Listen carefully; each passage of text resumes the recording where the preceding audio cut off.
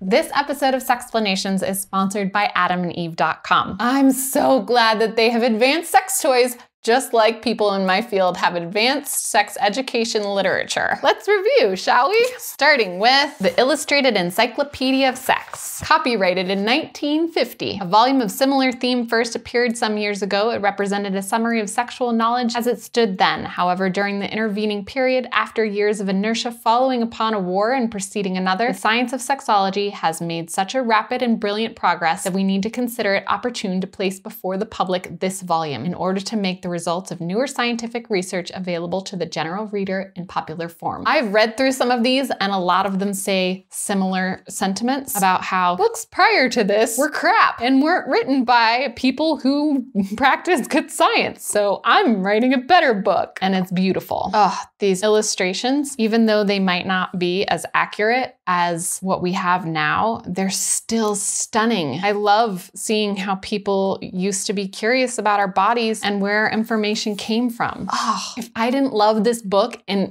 its intact form, it would be so much fun to cut apart and turn these illustrations into cards to send to people. They're so pretty. Chapter 9, Activities of the Human Hormone Laboratory, the Thyroid and Suprarenal Glands. Where are you an illustration of? You're a big one. You're 2 pages.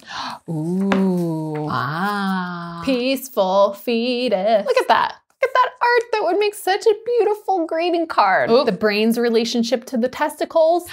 Whoa! Cross-sectional picture shows ovum on its way to uterus. Male sperm attacking female ovum. We don't get illustrations like this anymore. Look at all these pretties. Ah, so beautiful. I really like what's going on here. I don't fully understand it. I mean, why it's so shaded. How you would see the pelvic organs of a woman's body were transparent. I'm totally gonna make these into greeting cards. That's what photocopiers are for. Next book. You, friend. How to Attain and Practice the Ideal Sex Life. It was first published in 1940, and it says, this is the result of 45 years of actual practice by Dr. J. Rutgers. And it says, originally $6, now $2.98. What are you now? Ooh, now it's worth $35. Okay, I remember when I was teaching human sexuality, I would share with people just the table of contents of this very book because I'll just read some of them to you. 2 main sources of our sex life. Sex glands of man and woman. Sex experiments of nature. New sex experiments and discoveries for improving sexual life. And then under it, it says rejuvenation treatments for increasing sex potency of man and woman. Sex changes in mature male and female. Unique journey of sperm cells. Nuptial flight of new sperm cells. How sexual pleasure vitalizes our life energy. Oh, I like this line. What did you just say here? The dangerous age in man and woman, an ideal sexual life for maximum health. From group relations to private affairs. Increasing our sexual powers of resistance. Oh boy. Although sexual abstinence in the child seems angelically pure and in the young man so honorable, we are much to be pitied if we have reached the summit of our lives without having found what we sought, or if we have found it and lost it again, or if for any other reason the greatest happiness of life is withheld from us. What is the greatest happiness of life? Are you saying it's sex? Oh, book. I mean, so informative. I'm really glad all of this existed because it gave a foundation for everything that we've built upon. But I also know that people who were raised on this literature are sometimes stuck to these ideas and it's hard to help them adjust and evolve. This is fascinating to me. So these are other scientific publications that were coming out at the same time. Like Magnus Hirschfeld was one of the founders of sexology. Eugenics and Sex Harmony, we have that one. Banish Fear and Sex Ignorance Forever by a medical doctor, author of Your Mysterious Glands. Here at last is this book you have been waiting for. Yes. Who was waiting for this book? I want to know these people. Whoa! First printing, June 1933. Lots of printings of this book, which could indicate a bunch. But for me, it says that 1 printing was not enough. More people wanted to know about sexuality. They were curious. Oh, more beautiful illustrations. Oh, I saw something from Kellogg. Uh-oh. Frequent cause of constipation, maternity, alcoholism, children's diseases, bringing up a child, growing a child, mental disorder, sleepwalking, cats and dogs. Cats and dogs spread disease. The enema habit, headaches, common cold, physical examination. How long will you live? Birth control. Where's the sex? It seems almost inconceivable that in this enlightened age, there should exist men so bigoted, so grossly ignorant, and so lacking in all the fine qualities of decency and justice that they would force maternity upon unwilling women. Wow! It is difficult for an intelligent man or woman patiently to tolerate the medieval point of view of legislative body. Remember, it is the men who make the laws that would punish with imprisonment, disgrace, loss of citizenship, or heavy fines a nurse or a doctor who would give a woman specific advice, enabling her to prevent conception. Yet the day will come when every man possessed of a single iota of decency will blush with shame when he reads of the cruelties, the persecutions, the horrible degradations forced upon such fine upstanding women as Margaret Sanger, Dr. Marie Stopes, Mary Heaton Voice, Mrs. Mary Ware Bennett, and scores of others who suffered at the hands of female inquisitors merely for trying to bring to the women of the world a knowledge that should be as free to them as the air they breathe or the water they drink. Ooh, prostitution. Prostitution is proverbially women's oldest profession. Nevertheless, to define the word satisfactorily from a scientific and moral standpoint would be exceedingly difficult. If we assume that prostitution means having sexual relations for material gain, then young women who marries a rich old man on account of his money might justifiably be classed as a prostitute. I mean, here's the problem with books like this. In this era, and among a fair number of historical figures in sexology, talks about eugenics, which is a type of breeding system where we try and purify the population, and it is not fondly thought of in present times. So take what you like and leave the rest, but there's still a lot of powerful statements in here and a foundation for thinking about sexuality, maybe not eugenics, or genetics in general, that can be really helpful. Okay, cool. Next book, here we go. Hygiene of Marriage. I think flipping through you the other day, I was curious. Copyright 1932. No portion of this book may be reprinted without the written permission of the publishers. Okay, got it, noted. This is like typewriter, amazing. If I was more of a reader, I would want to read every single word in this book. You can actually see the impressions of a machine or a person, something that imprinted these. So amazing. Oh, there's a clitoris. It's tiny. Yeah. More than a little nub. That's a big deal. Good job, person. And a penis diagram with a foreskin. What happened to those? How could you have it right and then mess it up? I don't understand. In temperate climates, puberty occurs in boys around the age of 14. At this time, the secondary sexual characteristics begin to appear and the organs of reproduction exhibit a marked growth. The seminal secretions are found to contain ripe spermatozoa for the first time. The quantity of these secretions increases until it reaches its maximum at full maturity. I love this. I love this. The various ways in which one might make a sexual adjustment to life may be graded in descending order of value as follows. 1. Very happy marriage. 2. Moderately happy marriage. 3. Sexual abstinence. 4. Temporary mutual sex attachments. 5. Autoeroticism. 6. Unhappy marriage. 7. Prostitution. I'm gonna stamp that with a disagree. Birth control laws. The legality of birth control in the 19th century. The requirements of a good contraceptive. While it has been said we cannot go into a detailed description of contraceptives, it will be permissible to state the general requirements of a good contraceptive. A good contraceptive should be 1. Reliable. 2. Harmless. 3. Simple. 4. Cheap. 5. Aesthetic. And 6. Controlled by the woman. I have so many thoughts and feelings. I just want to know so much. Get yourself these books. Learn from your past. Next book, The Sexual Life.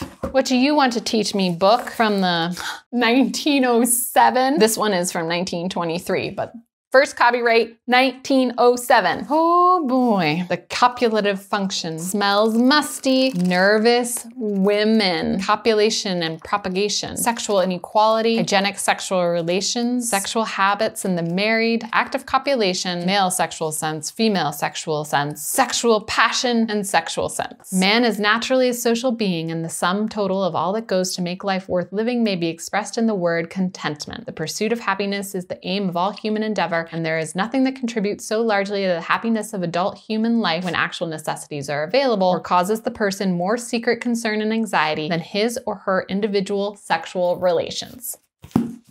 Oh, I put a note card in this one. This is Sex and Marriage. Okay, tell me about you. Dr. Lambert, member of all these societies, formerly professor of medicine, co-author, talks with men concerning themselves, director of Orchard Hill Camp for Children. Interesting. You published this in 1932, then reprinted it 4 other times. Good on you. Okay, this one also has amazing illustrations. Let's go to the page I've marked. It's under a chapter called Self-Abuse. The simple act of masturbation or self-abuse is not harmful, and then italicized, if it is not continued. The harm is very largely that it detracts from the energy from progressive and helpful pursuits. The harm produced by the candy-eating habit of children is no condemnation of candy. The harm results from the fact that the child with the candy habit hogs his system and destroys his appetite for wholesome bodybuilding foods. I'm reading this to you. That doesn't mean that I believe it. I'm very pro-masturbation and moderation. Oh, here's another. This is an illustration showing circumcision of the hood above the clitoris. Under the disease and generative organs section. Abortions and miscarriages. To the general public, the terms abortion and miscarriage might be changed to criminal destruction of life and accidental loss of the undeveloped babe. But in medical terms, abortion is considered the loss of the fetus from any cause before the end of the 3rd month of pregnancy, while miscarriage is the loss anytime after the 3rd month and before the end of the 7th month. The loss after the end of the 7th month is termed premature labor. That's helpful to know. Thank you, book. Okay, frigidity in women. There are 2 of these. Yes, there are. Volumes 1 and 2. And this fancy one has a little note in the front that is adhesed here. It says, notice, the sale of this book is strictly limited to members of the medical profession, psychoanalysts, scholars, and to such adults who have a definite position in the field of psychological or social research. Like, you couldn't access it unless you were a professional? Education doesn't belong to everyone? I don't know. Copyright, 1926. This is volume 1. General considerations, love at first sight, individual love requisite, the sexual trauma of adults, the psychology of the frigid woman, which goes on and on. Maybe this is why not everyone is allowed to read it. Infantile fixations, the will to unpleasure, imaginary love, and then notes. Okay, I want to know about the will to unpleasure. Every human being stands from the moment of his birth under the dominion of an instinctive drive which may be called the pleasure will. We must distinguish in an active and a passive type of character, the 2 differing in the manner by, you're not. Yep, you're not user-friendly for somebody who's not actually reading it. Oh. She was a happy, healthy child. No, I don't even want to give you attention, book. Frigid woman.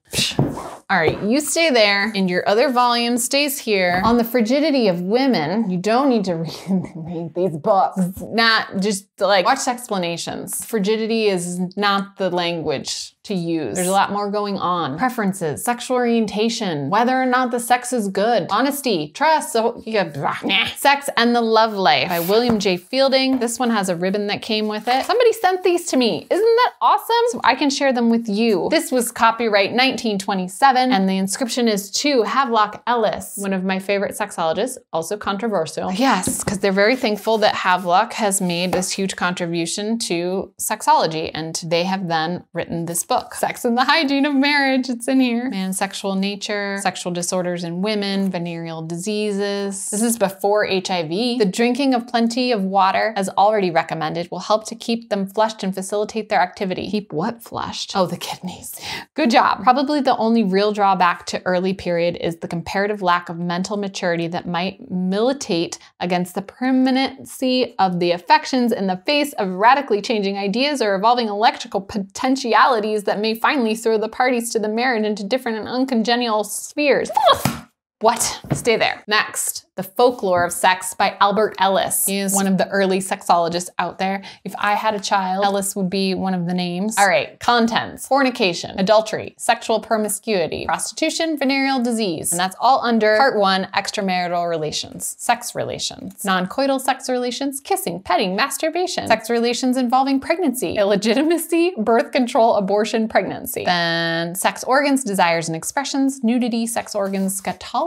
Oh my gosh, this is so great. Introduction, the story of a study. I just want to read it. Sexual intercourse, chapter 18. This shall be a relatively lighthearted chapter, for the question it is concerned with is, what do the American people think of sexual intercourse when it occurs in legal marriage? I want to know what just sex in general, please. And the majority answer seems to be they like it. Sexual copulation in, of, by, and for itself is not, as we have seen in several of our previous chapters, very enthusiastically accepted in modern America. Even even though the majority of people like it. Okay. I mean, I'm sure there is so much in here that I could just go and go and go. All right, I'm done with you. 2 more. Human sexual behavior. The range and diversity of human sexual experience throughout the world is seen in 6 representative cultures.